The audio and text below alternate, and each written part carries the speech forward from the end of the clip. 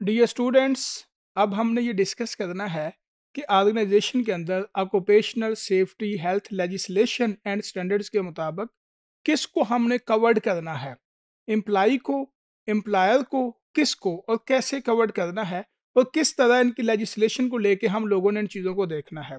In general the coverage of the act extends to all employers and their employees in 50 states, the districts of Columbia and all other states of United states of America.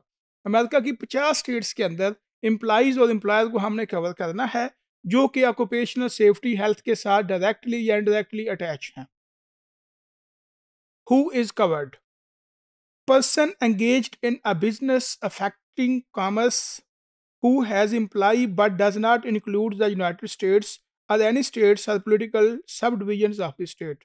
ये important definition है dear students जो आपके लिए हम लोगों ने यहाँ पे ड्रॉ की है। इन्वर्टेड कामा में है क्योंकि ये किसी की डेफिनेशन है, ये हमारी डेफिनेशन नहीं है। तो जो कोटेड चीज़ होती है उसको इन्वर्टेड कामा में दिया जाता है। इसको गौर से देखें। Person engaged in a business affecting commerce who has employee but does not include the United States of America or any other state। employee है, यहाँ पे शामिल नहीं, किसी और जगह का है। when the person who will become the employee of the organization, उसके ऊपर तमाम लॉज रूल्स लेबर लॉज वाले अप्लाई होना शुरू हो जाएंगे, लेकिन उसकी identity, genuineness, visa status genuine होना चाहिए। तो ये चीज़ हम लोग देखते हैं कि एम्प्लॉय को कवर करना है आपने।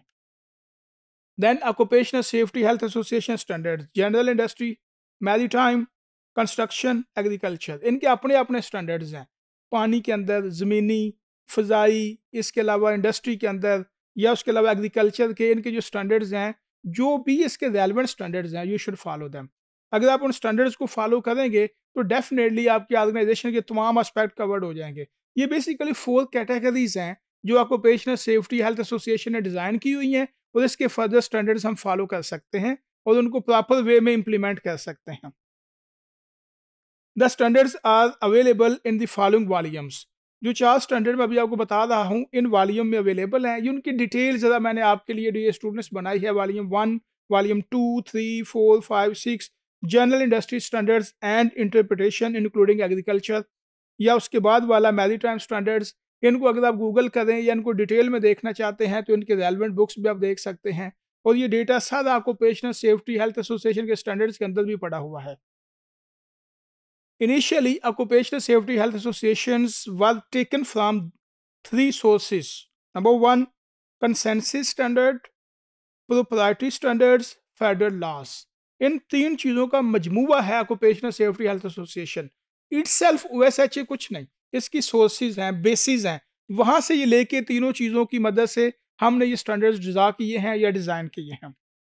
Origin of occupational safety health association standards, ये आपके सामने एग्जांपल्स है। When Occupational Safety Health Association Act was first passed, much criticism statements were taken to place। लोगों ने क्रिटिसिज्म किया, ये क्या है, क्यों है, कैसे है, किस तरह, कहाँ पे इसे नुकसान होगा, फाइनेंशियल लॉस होगा, डिस्कशन हुई। लेकिन उसके बाद कलेक्टिव विजडम की वजह से काफ़ी हद तक चीज़ें कंट्रोल होना शुरू हो गई, जिसकी वजह से आपकी ऑर्गेनाइजेशंस के अंदर उसकी जो वर्क प्लेस परफॉर्मेंस है वो बेहतर होना शुरू हो गई। ये भी बेसिकली ओरिजिन है ऑक्यूपेशनल सेफ्टी हेल्थ एसोसिएशन के स्टैंडर्ड्स का। 2 तरह के हैं बेसिकली ये standards, horizontal and vertical standards. Standards are referred as horizontal and vertical. Most standards are horizontal और general in they apply to any employer. Standards relating to fire protection, first aid are the examples of horizontal standards. First aid या उसके अलावा fire protection के related जो भी चीज़ें हैं वो आपकी हॉरिजॉन्टल स्टैंडर्ड्स में आती हैं। सम standards are relevant only to the particular industry are called vertical standards. जो स्पेसिफिक इंडस्ट्री के रेलेवेंट हैं वो वर्टिकल स्टैंडर्ड्स हैं। For examples are standards that apply to the long shoring the construction industry. ये इसके एग्जांपल्स हैं कि ये वर्टिकल स्टैंडर्ड्स हैं। कंस्ट्रक्शन इंडस्ट्री के स्टैंडर्ड्स वर्टिकल स्टैंडर्ड्स हैं। Protections regarding fire, first aid, ये हॉरिजॉन्टल स्टैंडर्ड्स हैं। और इन दोनों का मकसद क्या है कि ऑर्गेनाइजेशंस की occupational safety health legislations and standards को देखना, अप्लाई करना और ऑर्गेनाइजेशंस के ऑब्जेक्टिव्स को अचीव करना।